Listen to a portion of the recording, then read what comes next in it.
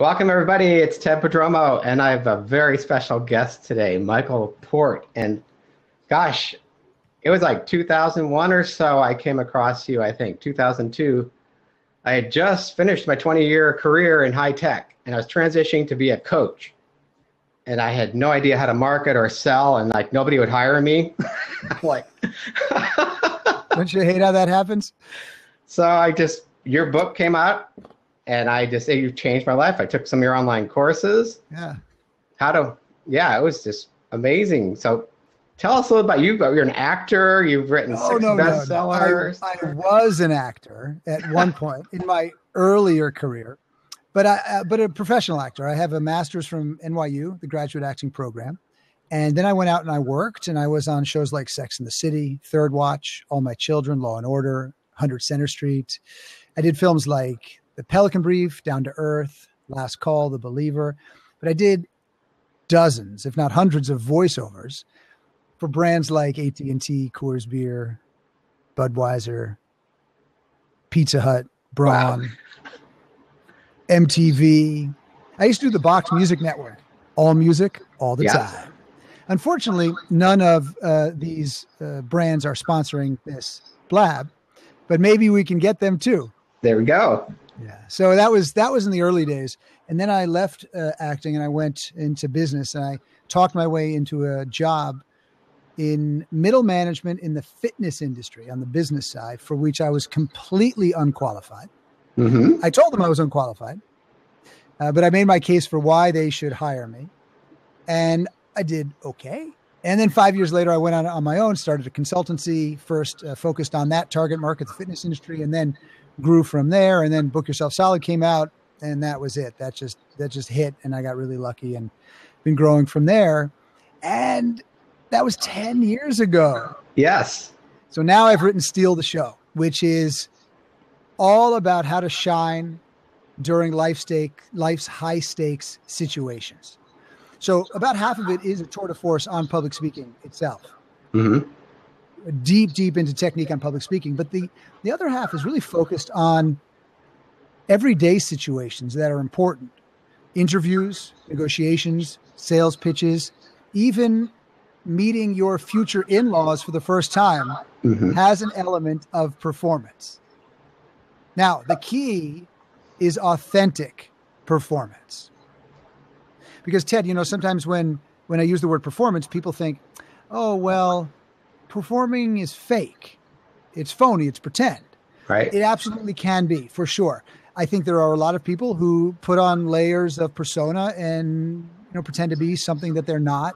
But that's not what we're talking about. We're talking about taking your individualism, your natural disposition, your personality, your style, and amplifying it so that you can steal the show during those high-stakes situations. That's our focus.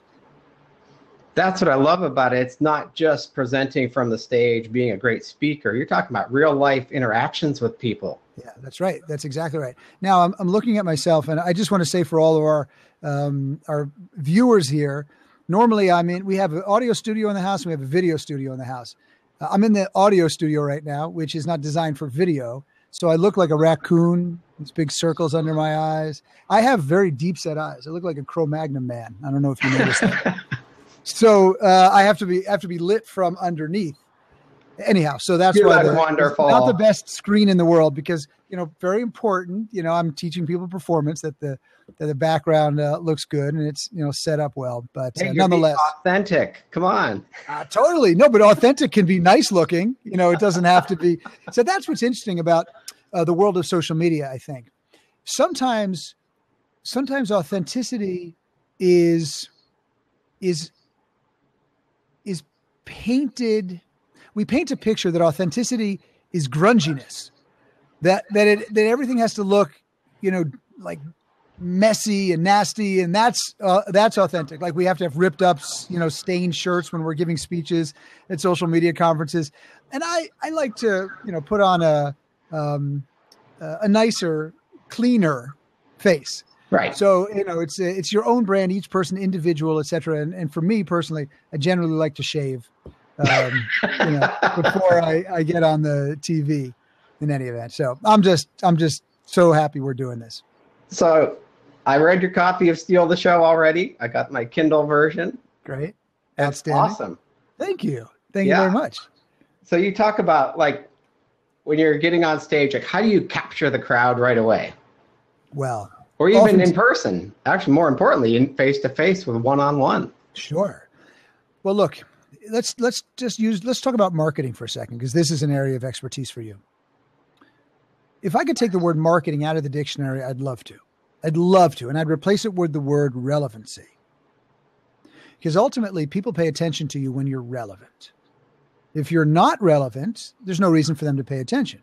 But if you're relevant, then they do. So whether it's a speech or a conversation with one person or something you're putting on social, relevancy is what's most important. So that's first and foremost. Now, many of the articles you will see on public speaking will tell you to start off with a story or a joke. Right. Now, let's talk about this for a second. If you're not a comedian, I'm not sure starting off with a joke is a great strategy. If you're very, very, very funny, like you just have a natural funny bone, your timing is impeccable, well, then maybe a joke will work for you. But you want to make sure that you know it lands every time, number one. And it needs to be relevant to the subject at hand. Yeah. A joke about something that has nothing to do with what you're there to deliver is not relevant. And then it might be a little bit funny, but they're like, come on, let's go. I got stuff to do. I'm here to learn something specific. Number one. Number two, stories, of course, are incredibly important devices for connecting with people. And we know that this is it's a communication tool that works well. Yeah. Yeah. If we start a speech with a story, it's got to kill. There's got to be an outstanding story, and it has got to be directly related to the big idea behind the speech and helps deliver on the promise of the speech. Yeah. Again, it's the relevancy that's key. And if you want, at some point in this interview, we can talk about how to craft stories. Mm-hmm. Because just because something happened to you doesn't mean it's easy to tell it on stage in front of others. So we need to sculpt it, craft it, mold it. And I have a process for doing that. Sometimes the easiest way to start a speech is just fluidly, easily moving into it, as opposed to trying to make it some massive deal with fireworks and explosions. Yeah. And if that's not your style, then you don't need to do that. And there are keynotes that I give where I have unusual openings. So in the Think Big Revolution keynote that I do, I open by starting right with the audience, and about a sentence into my start, my phone rings in my pocket. Now, the phone is actually coming out of the speakers. So very quickly, they're looking at what? Huh? And then I say, you just give me a second. I'm so sorry. Let me answer this, okay? And of course, now they know that this is a bit. Yeah. So I have a conversation with somebody on the phone, and they are railing against me because I didn't deliver on a promise. Right. And that's the opening. And it's a nice way to be self-deprecating. Mm-hmm. And B, it's a nice way to show them this idea of the importance of making commitments and fulfilling them. Yeah. Rather than just tell them. Because I could come out and say, listen, everybody, I am a very important speaker. Yeah. And that's something else. So this way it becomes a show. So that's an unusual opening. But that's not necessary. Mm-hmm. Sometimes, say for a Book Yourself Solid speech, I'll come out and I'll just start. I'll say, look, Book Yourself Solid is based on both philosophical and practical principles. And then I'll go into it. And they're like, okay, that was a nice, smooth transition. The other thing is, I'm getting a little feedback background. Maybe it's your speakers are coming back into my headset. Sometimes the way a speech works is there's usually an arc. Yeah. So that it starts here and it builds just like a movie. Yeah. Yeah. Right. And if you start here, there's nowhere to go. And so the audience needs to connect with you. At the beginning, they have to get used to you. They just like, you know how it's amazing when you hear a parent talk to their 3-year-old and they understand exactly what that 3-year-old is saying. And the 3-year-old sounds to us like they're not going to be like, what that? But the parent is so used to that child, they know exactly what they're saying. Yeah. Sometimes the audience relates to us that way. At the beginning, they start to hear us and it's wah, wah, wah, wah, wah, wah, wah, because they're not used to our patterns, our rhythms are dynamic, and they need to get used to us. So that very smooth, fluid, easy way of getting into a speech is perfectly fine. That's great advice. Because some people come out, they put those big videos up now, the self-promotional videos. Yes, the greatest. Exactly. So here's one of the things that you can do. Interestingly enough, the bio is more important than I think people realize when you're being introduced, because your speech starts before you walk on the stage. Oh. It starts as soon as that person introduces you. So your bio should be well crafted. Mm-hmm. And generally, the shorter the bio, the higher status you are. For example, if Bill Gates is speaking at a conference, we don't really need a bio. We just say, ladies and gentlemen, Bill Gates. And that's it. Ladies and gentlemen, Warren Buffett. We don't need to know all the companies that he's purchased over the years. That's it. So the longer your bio, the more it looks like you are trying to prove something. Yeah.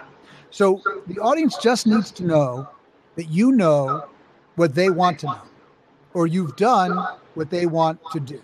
Mm-hmm. So if you have some very impressive credentials that are relevant to that, great, put them in there. If there's something that you do that's that's so unusual that it will make people go, then put that in there. But if it's, has a wife and 2 kids and lives in Ohio, I don't really think people care about that. Most people have a couple kids and, a spouse or an ex-spouse, so it's not unusual. But if you have 10 children, that's unusual. People will go, are they crazy?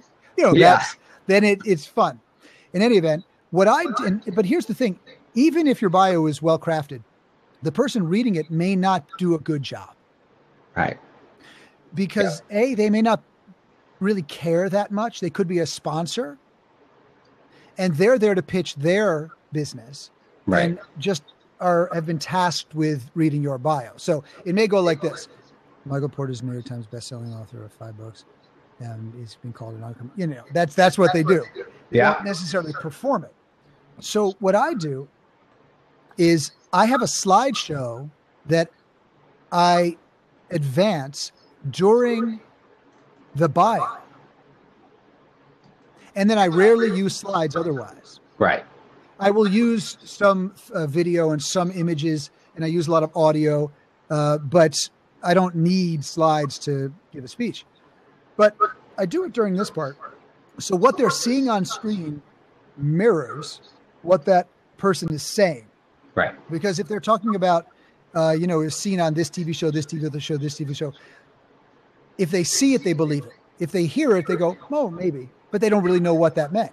If they say, well, Michael Port was in Sex and the City and Third Watch and all my, then they see pictures of me with Sarah Jessica Parker or Michael Hall or et cetera. And they go, oh, he actually did that. Yeah. So what I find is people will be on their phone when the bio starts. And as soon as those slides start going, they go, oh, and they'll watch them. Interesting. You see? And then what I often do, because I've written 6 books, it's a lot of books. Yeah. I will often come out and say, hey guys, I got a secret for you. But I need you to lean in because I want to whisper it. Just in case there are any other authors around, I don't want them to hear. Mm-hmm. And I'm playing with the other authors a little bit. And they kind of go, what is he going to say? But I don't say anything that would upset them, of course, because we're a team, all of us. Right. So I say, listen, but you have to lean in. And if anybody doesn't, I say, no, come on, even you, let's go. Come on, buddy. And I get everybody to lean in. I say, how can you tell how much BS exists in any one particular field or industry? And then I'll lean back and they all lean back. So all of a sudden, boom, the whole room is doing exactly what I'm doing. And I say, count the number of books written about it. and everybody laughs. Yeah. It's not a, whoa, not a laugh, that kind of laugh. It's a, oh, I get it. And I say then, and I've written 6. Yeah. So what does that tell you? And then they laugh at that. And so what I'm doing is I'm poking a little fun, saying, look, I know that they prayed us, they put us out here to be the experts, to tell you guys what to do. And I say, but I don't think there's any one way to do anything. I'm going to present a particular perspective, a particular experience, and you might resonate with it and you might not. Mm-hmm. Some things you resonate more with than others. And immediately it lets their guard down. Right. Because a lot of times the speaker will come out and tell them, this is what you have to do. This is the way to do it. You hear in speeches, you hear the word have to a lot. Yeah. And nobody has to do anything except pay taxes and die. Other than that, they don't have to. So when you're saying, well, you have to use this social platform, or you have to do this, you have to do that, that's not true. So another thing we want to stay away from, if possible, are absolutes. Because absolutes paint us in to a corner. Mm-hmm.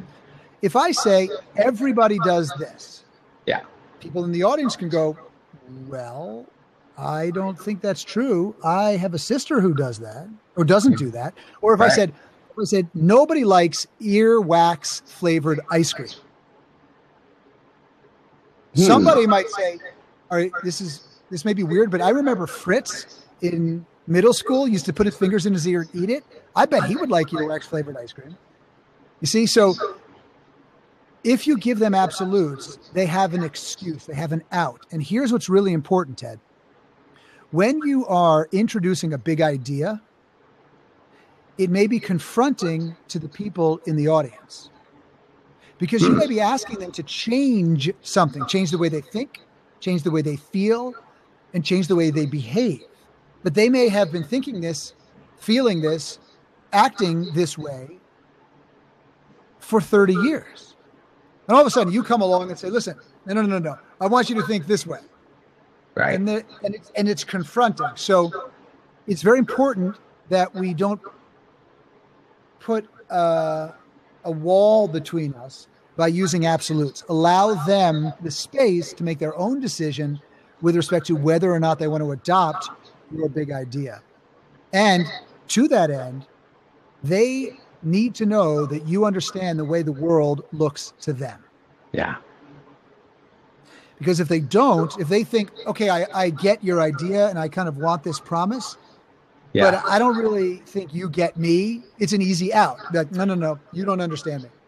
So the messenger and the message need to resonate with the person in the audience. If the message resonates but the messenger doesn't resonate, then you have some discord. So do you adjust, like in your working through your talk, working through the arc, do you adjust to the audience if they're not responding in certain ways? Yes. So what we're trying to do is find a balance between being prepared and being improvisational. And when those two are balanced, then we can be spontaneous and we can live in the moment. Many people are anxious about rehearsing. They say, I've rehearsed before and I don't really like it. I just feel better like when I go up there and I just talk to them. I feel more comfortable. When I rehearse, I feel stiff. And I really get that. I get that. And it might be a result of only rehearsing a little bit. Because if you rehearse a little bit and then go give a speech, what usually happens while you're giving the speech is you're trying to recall what you did in rehearsal and you're not in the moment. And then you feel stiff. Yeah. But if you are so well rehearsed that you don't have to think about what's coming next, you can allow it to come to you organically, authentically, and the audience will feel like it's the first time that you've ever said these things. And they make a connection with you as a result. I think many people, actually I know, this one I know, not everybody, but many people, because we've worked now with thousands of people who speak on the amateur level and on the professional level, at the highest level. And even they say, I don't really rehearse that much. And I say, well, are you as effective as you can be? And if they're in a group of people, they say, yeah, of course. But if they're not, if they're in private, they go, you know what, truth is, not really. I know I could be a lot better, but I don't know how to rehearse. And of course, why would they? They were never taught. I have a master's from the grad program at NYU in acting. So I was trained in how to rehearse. So of course I know, but most people would never know that. They don't. Right. That's not a course in business school. It's not a course in high school. It's certainly not a course in, agriculture school. So it's something we need to learn. And I devoted a major section of Steal the Show to rehearsal specifically, because if we feel like we know how to rehearse, we feel a lot more comfortable on stage. Because people often ask, well, how do I get rid of anxiety, nerves? That's a really great question, because people get very anxious about public speaking. But I don't believe this statistic that people are more afraid of speaking than death. I don't know where it comes from, because I've never seen an actual study, a verifiable empirical study. Because let me ask you a question, Ted. If I had a gun right now, and I put it to somebody's head who was afraid of public speaking, I said, you have two options right now. You can give a speech to these people, or I can pull the trigger and blow your head off. Which one do you think they're going to take? Blow my head off. No, they're not. They don't want to die. No, I mean, maybe some will, but because it's this momentary thing. Like, would you really actually take a bullet in your head instead of giving a speech? Probably not. Yeah. And I think so we exacerbate this fear of public speaking as if it's this massive endeavor, this situation that could make or break your entire life. Yeah. And then as a result, we go up there and we think, oh my God, I'm going to be ridiculed. They're going to think I'm stupid. So we work ourselves up into a tizzy. And one of the best ways to reduce that anxiety is by knowing what you're doing when you're up there. Yeah. It would make sense, wouldn't it? Yeah. So then you feel a lot more comfortable. Just like if someone said, Michael, could you fly this airplane? I'd be really nervous because I've never done that before. Right. But if I had trained as a pilot in the Navy or in the Air Force, and I had flown combat missions all over the world, and someone said, could you fly this plane? I'd say, of course I can fly that plane. I've been trained to fly that plane. Because we do not rise to the occasion. We fall back on our training. And this is what the military says. Right. Because if someone gave me, if someone said, okay, listen, I'm going to give you what you need to fight in combat in Afghanistan, but I'm not going to train you on how to use it. Mm-hmm. But I'm sure you'll rise to the occasion and figure out how to use the gun and all those things. Right. While the bullets are flying over your head. No, of course you won't. You're just going to duck and go like this. Yeah. A lot of war analogies. I apologize for that. But I use them in part because I want to go to the extreme and demonstrate that on the grand scheme of things, giving a speech to people that are interested in listening to what you have to say is not the equivalent of imminent death. Right. So if you know what you're doing, then you feel a lot more comfortable on stage. Additionally, if you take the focus on yourself off and you focus on the audience, you're much less anxious. For example, a client of mine called me up a number of years ago, very, very anxious because she just got booked for an interview on one of the big news broadcast network morning shows. Huge. Now, mind you, she wanted this. She had gone to try to get it. Now she got it. She's freaking out, which is often interesting. I don't think I should go. I'm going to screw it up. I said, okay, let's just relax. Let's just see what, let's just focus on what's important. She says, okay, I just want to really know how to be good. I said, well, you cannot be good. It's not possible. Yeah. She was silent. I think she may have fallen off her chair. And I said, no, it's not that you're not good, but you can't go out there to be good. You can only go out there to be helpful. to make a promise to the audience and do your best to deliver on that. And that's it. That's your job. And if you do that, then people may perceive your performance as good. Oh, I really like their performance. But you're not worrying about yourself as much. You're not obsessed with your hair. See, I don't have to worry about that. That's the great thing about having no hair. Never have to worry about just about the shine from the bulb on the top.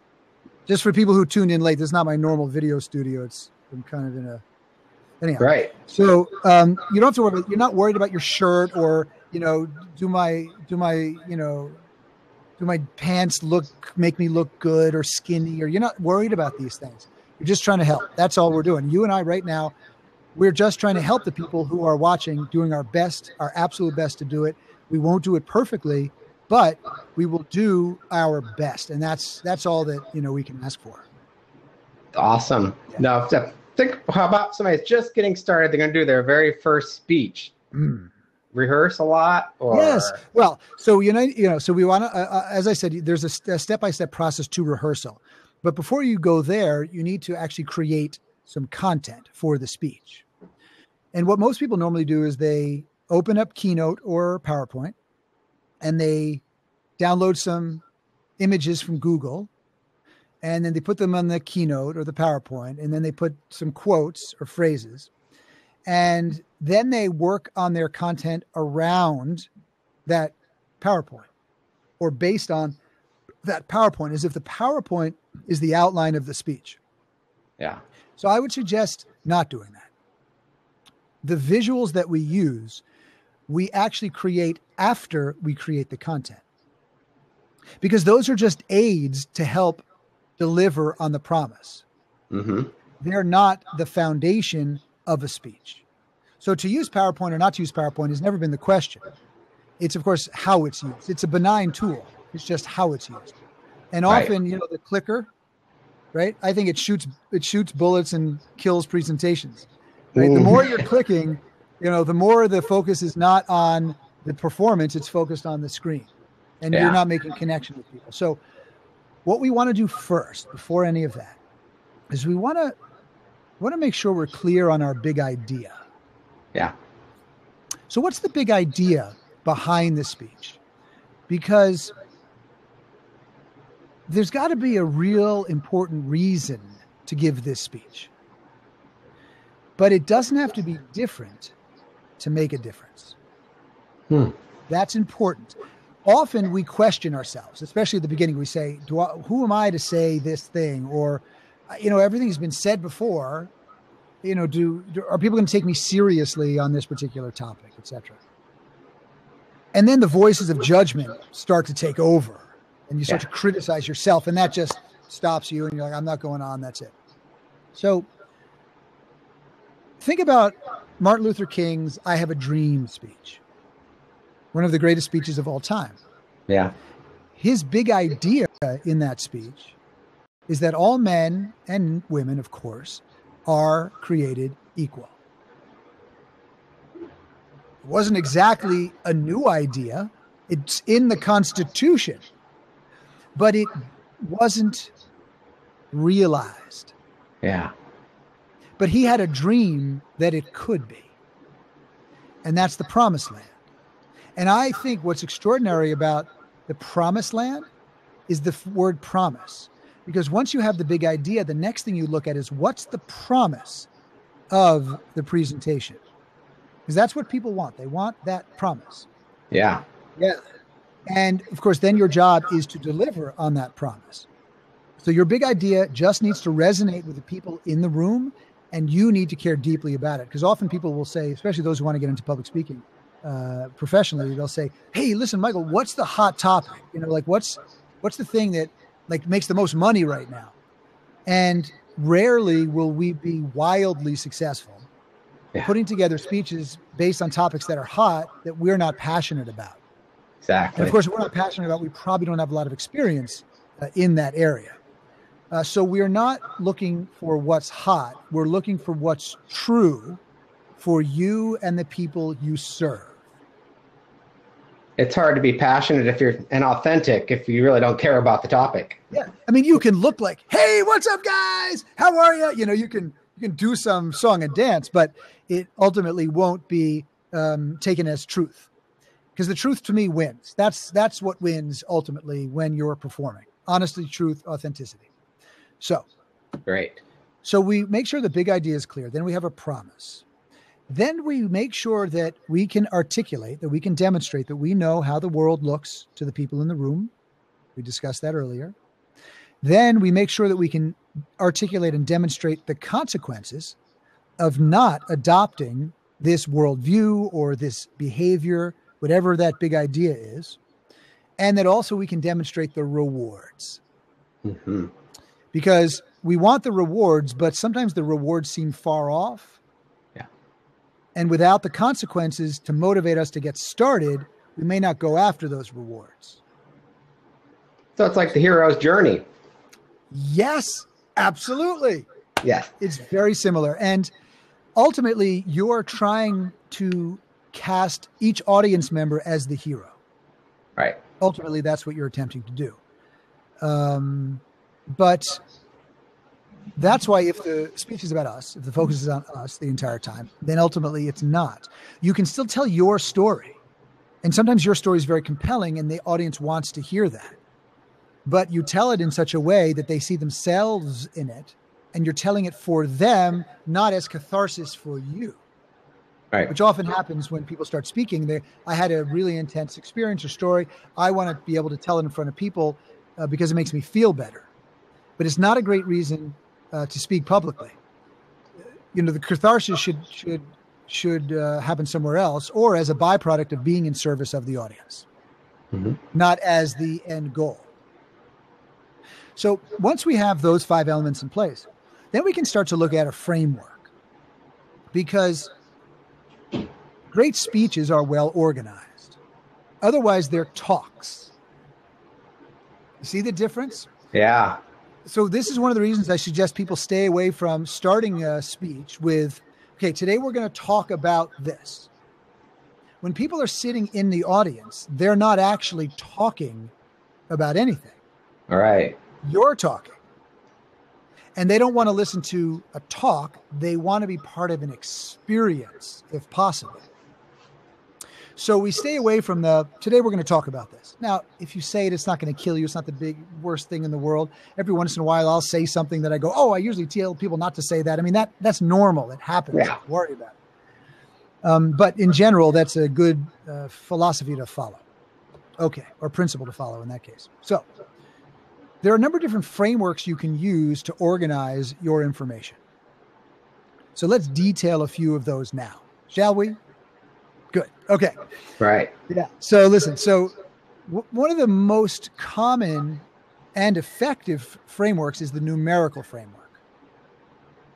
The numerical framework is just as it sounds. And let's use some books as examples of these frameworks, because most of us have read the same books, but it's less likely that we've seen the same speeches. Mm-hmm. So I can use the books as examples because often the way that you organize a book is very similar to the way that you organize a speech. Right. So a numerical framework is a framework found in Stephen Covey's 7 Habits of Highly Effective People. 7 habits. Now, Stephen, when, of course, he was alive, could introduce those to you 1, 2, 3, 4, 5, 6, 7, or 7, 6, 5, 4, 3, 2, 1. Or he could just teach 1 or 2.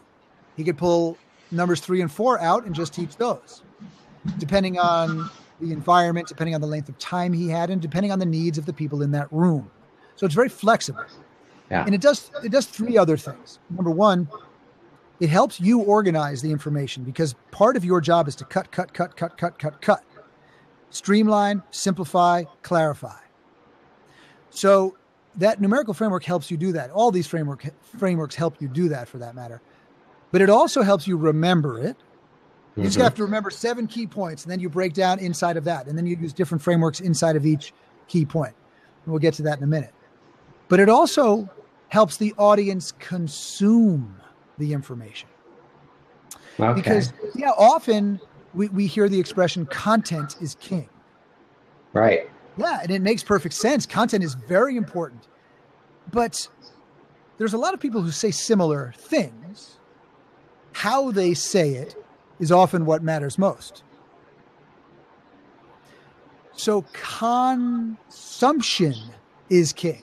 Mm. Can they consume it? Because you've got the greatest content in the world, Right. and you deliver it and they can't understand it or remember it or do anything with it. And it wasn't as if right over their head. And if they're bald, it's even faster, just right over the head. So we want to make sure they can consume it. And that numerical framework is very helpful. Yeah. The chronological framework is also very helpful because it is a step-by-step process. Now, notice there's a numerical element to it. You might have 3 steps, 5 steps, 7 steps. And as a result, people can walk through a process. Yeah. Easier for you to create if what you are teaching or sharing has a sequential element to it. There is a limitation, of course. You can't really pull out steps 3 and 4. Yeah. Steps 3 and 4 won't make sense unless steps 1 and 2 are Right. already in place. So that's one thing to consider when it comes to chronological frameworks. Another framework is the problem solution framework. Yeah. A colleague of mine, 25 years or so, wrote a book called Why Parents Love Too Much. Or When Parents Love Too Much, rather. And he identified a number of problems that kids had when parents were helicopter parents. They loved their kids so much that they were causing all these problems in them. Yeah. Yeah. So he said, look, here are the 10 problems, and here are 10 solutions. Straightforward. 10 problems, 10 solutions, 10 problems. So here's problem number 1. How are we going to solve this? Here's how we solve it. Straightforward. Another framework that you can use is the compare and contrast framework. Jim Collins used this in Good to Great. Yeah. There are 10 companies. Here are good ones. Here are great ones. Here's what's the same about them, and here's what's different. And then he presents it that way when he gives the speech as well, and he does it very well. So it's easier for you to consume. And then finally, there's the modular framework. Yeah. So they're modules or blocks or parts. Steal the Show, which is, of course, my new brilliant book, is in 3 parts. Yeah. And I do it that way because I want to organize the information in such a way that the reader can consume it. So they know, oh, this section we're focusing specifically on the performer's mindset. This part we're focusing specifically on the performer's principles. And this section is specifically a masterclass in public speaking technique. Now, inside has chapters. There's 3 chapters in the first part. There are 6 chapters in the second part. And there are 8 chapters, I think, in the third part. But the third part is actually half the book. Yeah. So it doesn't mean that each part is weighed equally. Right. But there's still a deviation, a separation between them. Now, what then you do is you use different frameworks in the same speech. So one speech may have one overarching framework, and then you pull different frameworks together. So in Steal the Show, there are those 3 parts, modules.